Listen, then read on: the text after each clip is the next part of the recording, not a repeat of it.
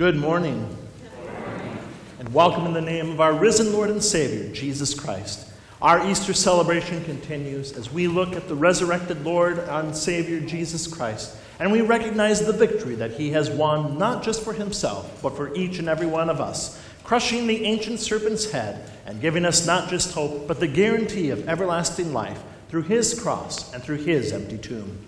This morning, our Lord comes to us through the words of divine service setting 4 as printed in the bulletin, and we rise to make our beginning.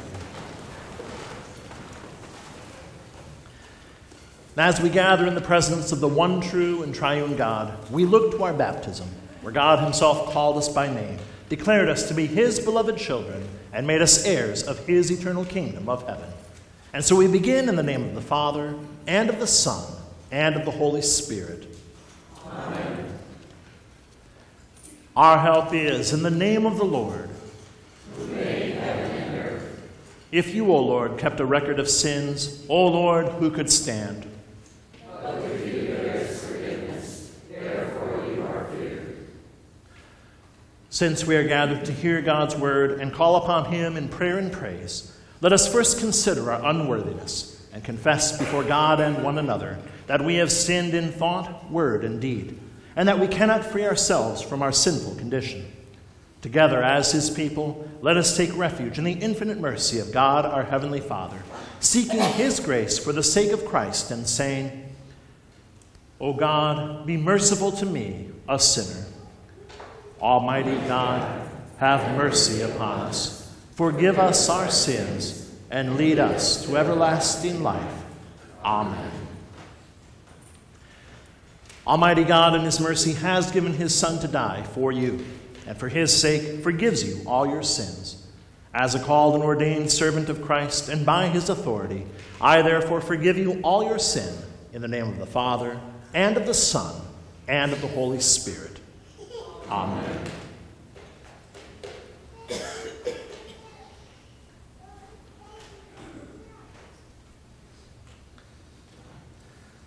A little while, and you will see me no longer. And again a little while, and you will see me. I will extol you, my God and King. Every day I will bless you. And praise your name forever and ever. The Lord is gracious and merciful. All your works shall give thanks to you, O Lord. My mouth will speak the praise of the Lord. And let all flesh bless his holy name forever and ever. Glory be to the Father, and to the Son, and to the Holy Spirit, as it was in the beginning, is now, and will be forever. Amen. A little while, and you will see me no longer. And again a little while, and you will see me. To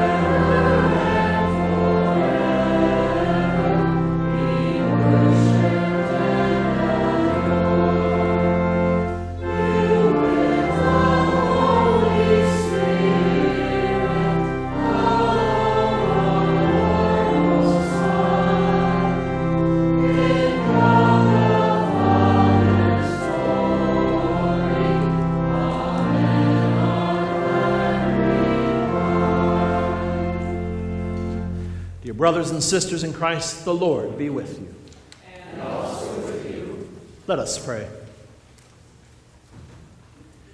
O God, you make the minds of your faithful to be of one will. Grant that we may love what you have commanded and desire what you promise, that among the many changes of this world, our hearts may be fixed where true joys are found. Through Jesus Christ, your Son, our Lord, who lives and reigns with you and the Holy Spirit, one God, now and forever. Amen.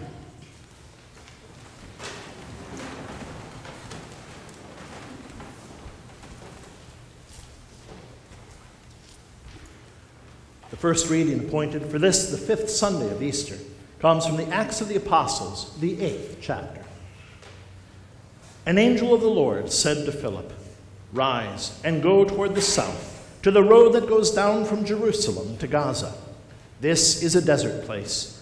And he rose and went, and there was an Ethiopian, a eunuch, a court official of Candace, queen of the Ethiopians, who was in charge of all her treasure. He had come to Jerusalem to worship, and was returning, seated in his chariot, and he was reading the prophet Isaiah. And the Spirit said to Philip, "Go over and join this chariot." So Philip ran to him, and heard him reading Isaiah the prophet, and asked, "Do you understand what you are reading?" And he said, "How can I, unless someone guides me?" And he invited Philip to come up and sit with him. Now the passage of the scripture that he was reading was this: "Like a sheep he was led to the slaughter, and like a lamb before its shearer is silent, so he opens not his mouth. In his humiliation justice was denied him. Who can describe his generation? For his life is taken away from the earth." And the eunuch said to Philip, "About whom, I ask you, does the prophet say this? About himself or about someone else?" Then Philip opened his mouth, and beginning with this scripture, he told him the good news about Jesus. And as they were going along the road, they came to some water. And the eunuch said, "See, here is water.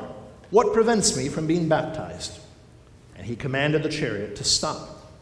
And they both went down into the water, Philip and the eunuch, and he baptized him.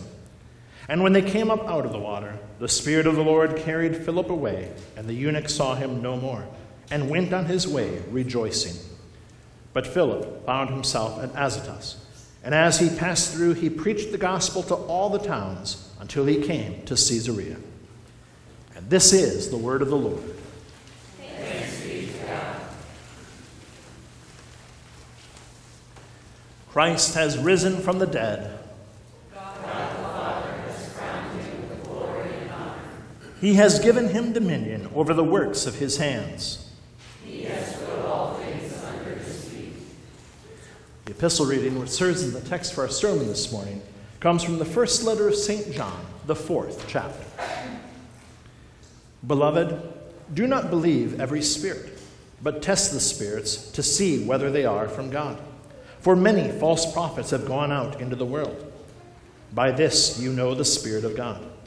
Every spirit that confesses that Jesus Christ has come in the flesh is from God. And every spirit that does not confess Jesus is not from God. This is the spirit of the Antichrist, which you heard was coming, and now is in the world already. Little children, you are from God and have overcome them. For he who is in you is greater than he who is in the world. They are from the world. Therefore they speak from the world, and the world listens to them. We are from God. Whoever knows God listens to us. Whoever is not from God does not listen to us. By this we know the spirit of truth and the spirit of error.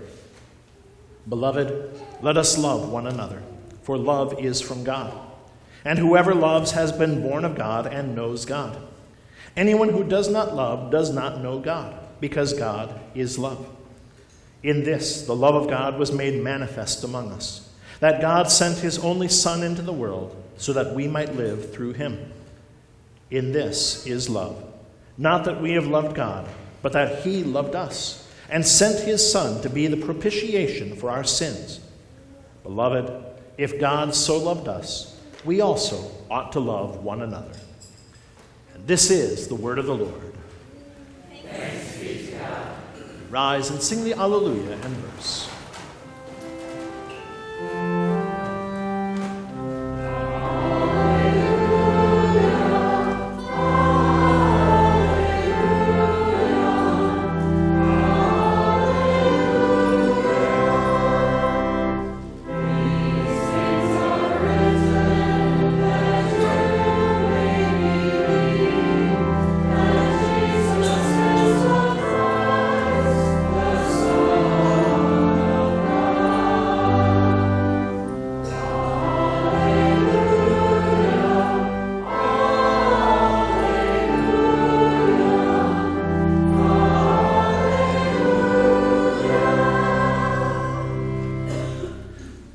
Holy Gospel comes to us according to St. John, the 15th chapter.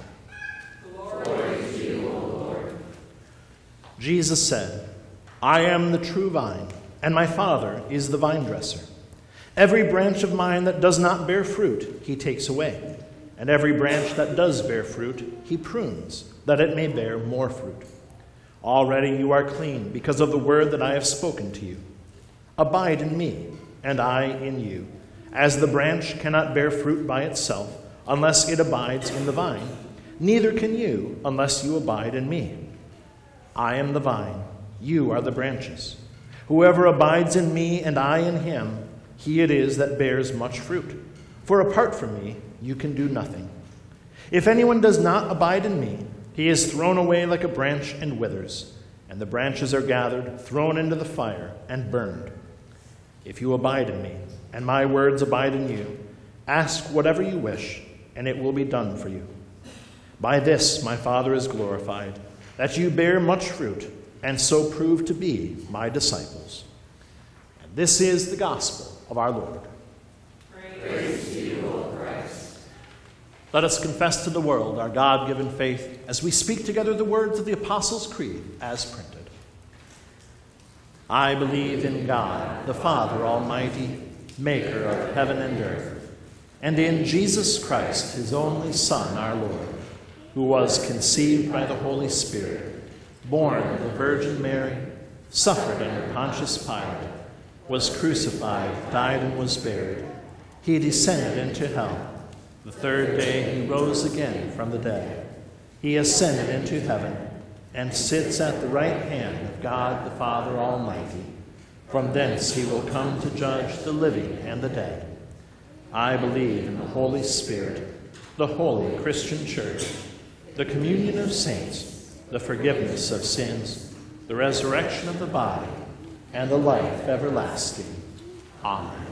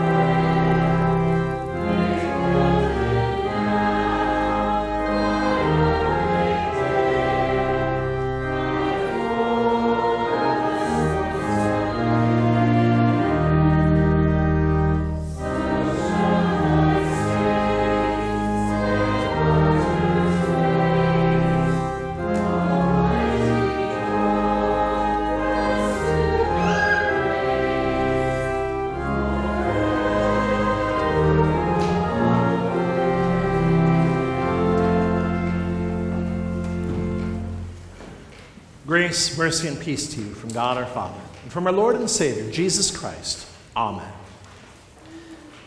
If you've been to some of our Bible studies or taken the time to read the letters and books of St. John, you know that he has a particular style. He has certain themes that he weaves throughout the writings, themes that he continually comes back to in a circular fashion. Some of those themes include love, being children of God, and darkness and light. And he weaves these themes so artistically throughout his writings that they almost sound like poetry. Because of that, some people think that John was kind of a hippie, a spacey guy who walked around barefoot, telling everyone to chill and offering free hugs. And they assume that the core message of his writings is just be nice to each other. But to think that of John is very, very wrong. Yes, he writes in a very poetic Eastern style that seems strange and lilting to our Western ears. But what he writes is God's word. And in that word we have some very deep subjects, some very serious warnings. Take, for instance, our epistle reading today from 1 John. John is not giving advice on how to live a happier life free of all your possessions. He isn't sharing his special brownie recipe. He's talking about the spiritual warfare that takes place around us all the time and the powers of darkness that seek to destroy us. Specifically, here he talks about the spirit of the Antichrist. And that is some pretty heavy stuff, man. Well, thanks to horror movies and pop culture, when we hear about the Antichrist, we typically think of a person who is the embodiment of evil. Sometimes we think of a child that seems polite and innocent enough, but is manipulative and deeply disturbed. Or we think of a charismatic but demon-possessed man who seeks to rule the world. Or we might even think of some of the rock star posers like Marilyn Manson that pretend they're evil, have 666 splashed all over everything, and tend to share even claim the title of Antichrist for themselves. Interesting side note, the hymn that we just sang was purposely put as number 666, as it mocks the devil's power and says, don't be afraid of this stuff because God is the victor. But anyway, whatever images may come to mind, they all tend to share certain traits. We think of the Antichrist as dark and evil, brooding and violent, but we also think of them as human. And we know that no matter how much destruction they may bring down, the good guys will always find his weakness, and the Antichrist is destroyed in the end, but probably comes back with a jump scare after the credits so they can make a sequel. Now, sadly, because of these cartoonish, stereotypical portrayals of the Antichrist in our culture, we've also come to think that it's not really real, and that the Antichrist is just an idea, just a Hollywood trope, a story to scare people with. But John, like the rest of the Bible, makes it very clear that the Antichrist is real. God's word is infallible and given to every generation for our great benefit. And that word speaks very clearly about the spirit of the Antichrist here and elsewhere. And what it says is something very, very different from what the movies have led us to believe. For one thing, John does not give us any physical features to look for to easily identify the Antichrist. No flaming skulls, no distinctive scars, no aversions to garlic. In fact, he says that the Antichrist is difficult to spot. And a big reason for that is because the spirit of the Antichrist is far more extensive than the stories usually claim. John is not talking about one person in particular that you should watch out for and really try to avoid. He is talking about something more subtle, more widespread than one evil person with superhuman powers.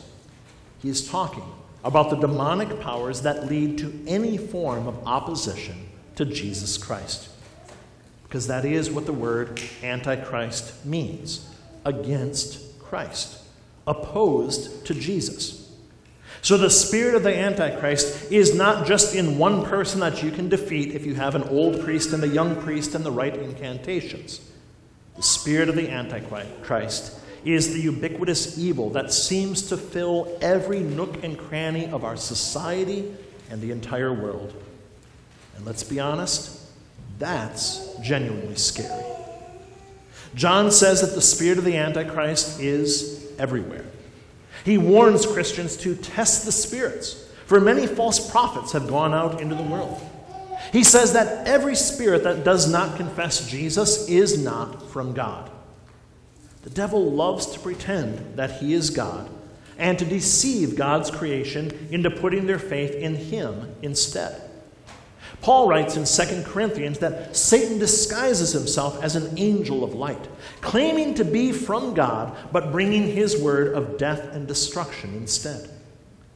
The spirit of the Antichrist speaks lies in the names of Jesus, twists God's word, seeks to take your attention away from Jesus and put it anywhere else. Your bank account, your health, the world, the climate, social justice, feelings, the pastor, anything at all that you are focused on, as long as it isn't the truth of Jesus. These are the false religions. The pastors proclaiming false doctrine, even if they think they mean well, because we all know which road is paved with good intentions. But it's more than just heretics, false religions. John also says that those held by the spirit of the Antichrist speak from the world, and the world listens to them. The Antichrist doesn't have to be overtly religious. The devil's goal is not necessarily to convert the world to Satanism and have all people worship him in black robes. He actually cares less about his own glory than he does about demeaning God's glory. Most Satanism isn't a religion of itself as much as it is a mockery of the truth of Christianity. The symbols of Satanism, the upside-down cross, saying the Lord's Prayer backwards, using black and dark instead of light things, the devil has nothing of his own to offer. So he simply has to tear down the good gifts that God has given. And so the spirit of the Antichrist does that as well. Have you looked around at our society and wondered how we got here? How can so many people buy into this chaos and corruption and insanity? How can violence and bloodshed be ignored and promoted while virtue and decency is mocked and outlawed? How? Well, as John writes, they speak from the world, and the world listens to them. The Antichrist tries to convince the world that God is not real, that he is unnecessary, that his ways are oppressive and hateful and outdated, and we can do better. And that's been his MO from the beginning. And so when our society listens and turns from God, it also turns away from the orderliness in which God created this world. Marriage is despised by the Antichrist because that is the one institution that carried over from before the fall into sin. So those who oppose Christ hate it, seek to belittle it, make it temporary, disposable, unnecessary. Redefine it to be anyone and anything that you want as long as it isn't what God is saying. Even basic biology, which God gave us as a blessing, is under attack. God created us male and female, different and complementary. So the world says that it's all a shifting scale, that you decide who you are, not your DNA, and that the whole world has to play along with whatever whim you are feeling today, or they are hateful bigots. The chaos that we see in our streets and in our politics, the corruption and greed that we see in our government, the panic and fear used by people to take more and more control of our lives, the academic hustlers who teach that everyone is a victim and everyone is an oppressor and that violence and anarchy are the only ways to change things, the spirit of self-indulgence that says you can define your own existence, reshape your reality, thumb your nose at God, and live however you want. All of this and so much more is the spirit of the Antichrist, seeking to destroy and redefine the orderly way that God has created and maintained things.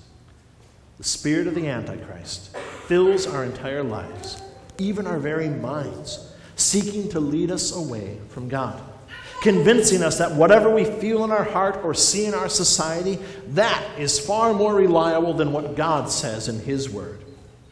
It's everywhere. It's overwhelming. It is seeking to devour us and our children and everyone. How can we possibly prevail in the face of such a powerful and pervasive enemy? Well, thankfully, John speaks of that as well.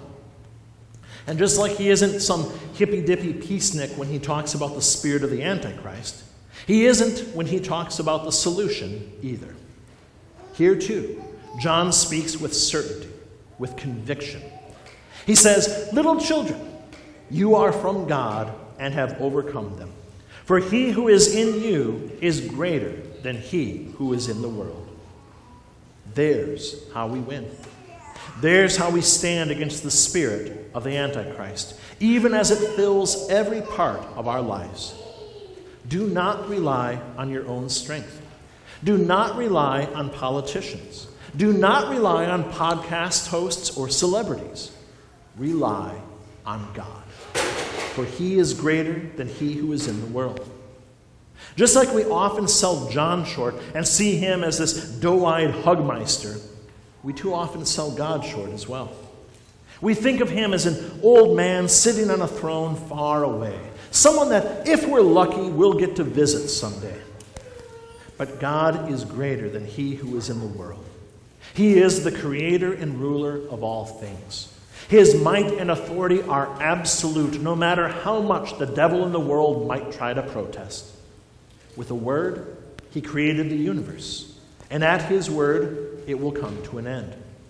No matter how much the devil may mock him and try to tear down what he has made, God rules.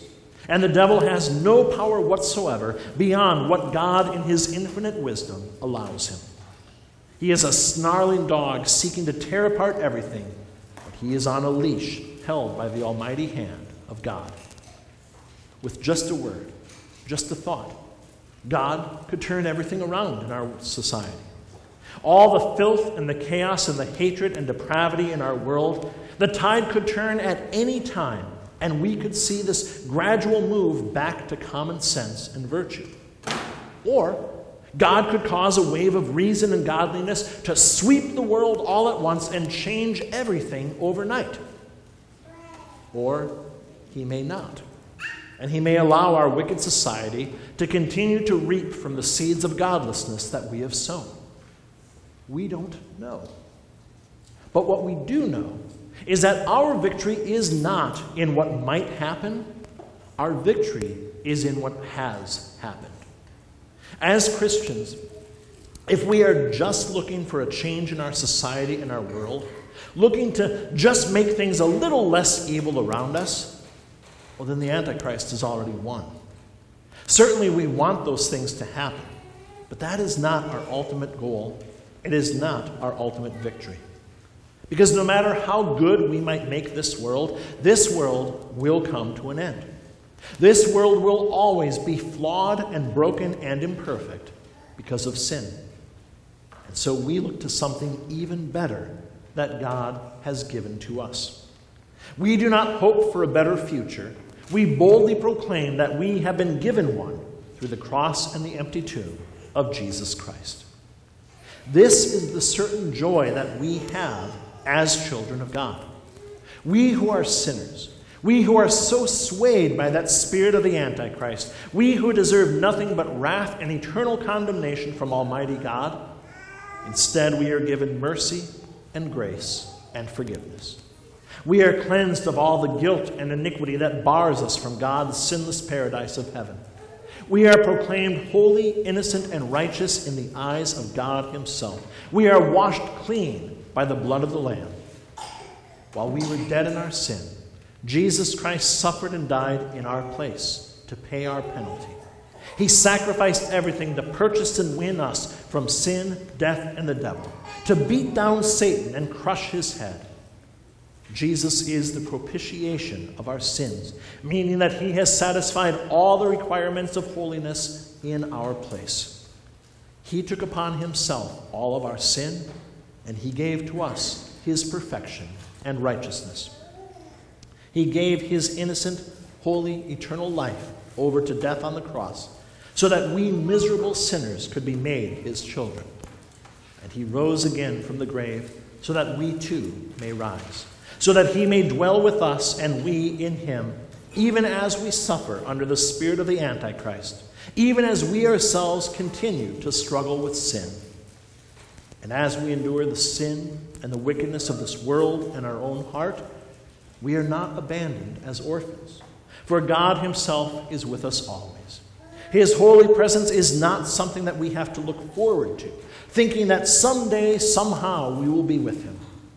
Even now, as we walk through the valley of the shadow of death, God is with us. He dwells within us, nurturing us, strengthening us for the fights that lie before us, protecting us from so many of Satan's assaults. He gives us his holy church, where we can gather together with our brothers and sisters in Christ, be built up and forgiven by his holy word, renewed and sanctified by his blessed sacraments. He is with us in our homes, as we study and rejoice in his word, to drive out the spirit of the Antichrist that seeks to rule us and our children.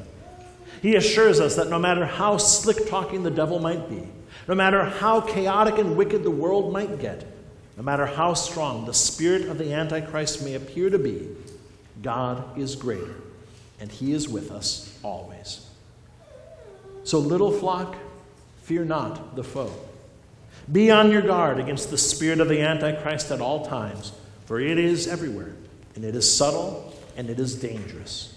It seeks to destroy you and drag you down to hell. But know that you are from God, and that you have overcome that wicked spirit, because he himself has won the victory. The devil will try to convince you otherwise, will fill your head and your heart with lies and fear and doubts and alternatives to God's word and his ways. By the power of the Holy Spirit, stand fast, knowing that you have been given the victory. You are a child of God by the blood of Jesus Christ, cleansed, forgiven, and held by him. You are not of this world, and you can be bold to shine the light of Jesus Christ into the darkness of the lives of people around you. By the power of the Holy Spirit, by the faith that he has worked in your heart, you abide in him, and he in you. Test the spirits, the messages that you are bombarded with, to see if they proclaim the truth of Jesus Christ, and listen to only those who confess his glorious word, that by the cross of Jesus Christ alone, by his empty tomb alone, you are forgiven of every one of your sins, and eternal life in heaven is yours. Thanks be to God. Amen.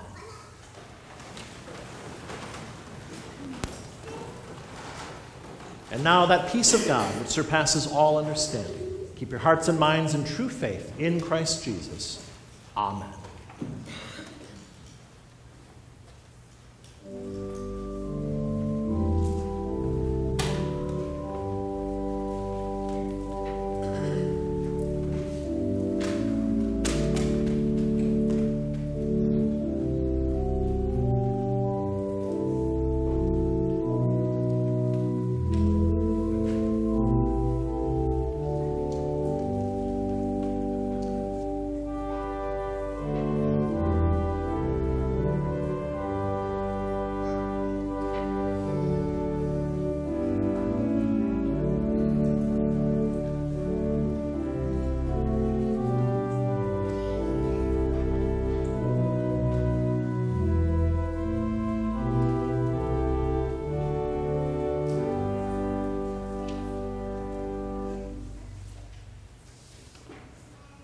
O Lord God, Almighty Father, your only Son came in the flesh to bear our sin and be our Savior.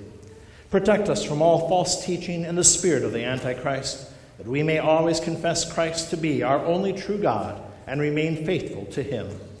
Lord, in your mercy. Heavenly Father, you have grafted us onto the vine of your Son. Prune us and cut off from us all sin and dead works, that we may always draw life from your Son and produce the fruits of faith and good works. Lord, in your mercy. Almighty God, you have established your holy church, and you guard and protect her from generation to generation. Bless the students of our seminaries who have received their first divine call this week, and grant that they would be faithful ministers to your people where you have placed them. Raise up men who are willing to answer your call to be pastors, that our congregations may continually be kept in your word. Lord, in your mercy. O Savior of all people, in the waters of baptism you welcome sinners into your kingdom and give them life. Grant that we would always honor and extol this gift, and let nothing prevent people from it. Bless those who celebrate their baptisms this week, including Linda, Rodney, Avery, Hannah, Tennille, Sydney, Duncan, Charlie, Donald, Joseph, and Retha. Lord, in your mercy. O gracious God, before sin entered into this world, you established holy matrimony, that husband and wife would be united for life. Bless our homes and our families, that we would fill our lives with your word. Protect our children from the spirit of the Antichrist that seeks to tear them away from your truth. Let your Holy Spirit guard and protect us, and move us to teach and to hear your word with joy at all times. Bless Joe and Jennifer and all those who celebrate anniversaries this week, and grant chastity and companionship to those who are not wed. Lord, in your mercy. Almighty God, give health and guidance to our president and all in authority, that they may serve honorably and in accord with your good order and your word. Strike down the spirit of lawlessness and wickedness that seeks to overwhelm our world. Turn back the tide of depravity and darkness, that we may live our lives in peace and godly contentment. Lord, in your mercy. Merciful God, you hear and answer your children in their hour of need. Be with the sick and the suffering, those preparing for or recovering from surgery, those to whom death draws near, the addicted and the depressed, those who live in fear, the homebound, the lonely, those who struggle with mental illness, and all who suffer in any way of body, mind, or spirit, especially Bernita, Don, Delbert, Chad, Joy, Dick, Donna, all our shut-ins, those affected by the storms this week, and all those that we name in our hearts. Grant that they would bear their crosses with faith, ever looking to you, and so fix their hearts where true joy is found. Lord, in your mercy. Holy Father, you are gracious and merciful, slow to anger and abounding in steadfast love. Into your almighty hands we commend all for whom we pray, trusting that you hear and answer our prayers for the sake of Jesus Christ, your Son, our Lord, who taught us to pray. Our Father, who art in heaven, hallowed be thy name. Thy kingdom come, thy will be done, on earth as it is in heaven. Give us this day our daily bread, and forgive us our trespasses, as we forgive those who trespass against us. And lead us not into temptation, but deliver us from evil. For thine is the kingdom, and the power, and the glory, forever and ever. Amen. The Lord bless you and keep you. The Lord make his face shine upon you and be gracious unto you. The Lord lift up his countenance upon you and give you his peace. Amen. You may be seated for our closing hymn.